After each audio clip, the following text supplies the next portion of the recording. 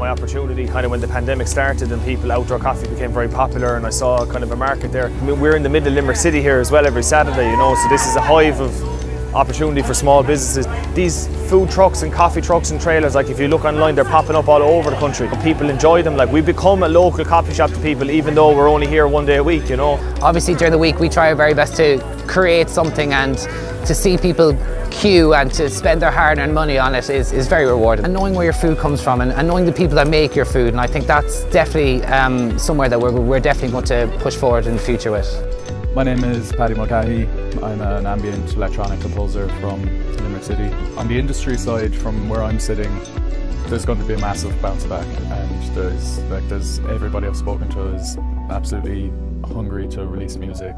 The greater public, from their perspective as well, I think everybody's just eager to be able to meet their friends and go to concerts.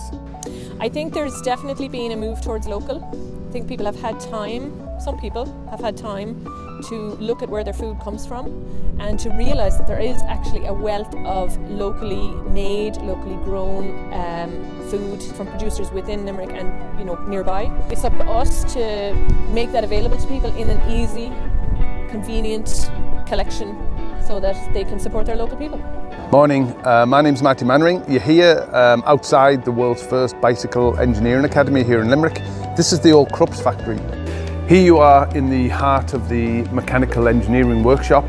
You've got classrooms here, we've got welding bays here, we've got frame manufacturing departments here.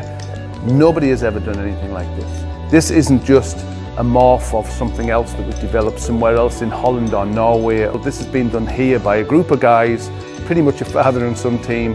The students will come from the classrooms, they'll learn the maths, the engineering skills, turning skills. I try and give people my 30 years of experience in the bike industry as an entrepreneur, how it works, how you do things, how you get up in the morning early, how you work harder, how you stay later, how you do all of these things to make whatever industry you're working in work for you.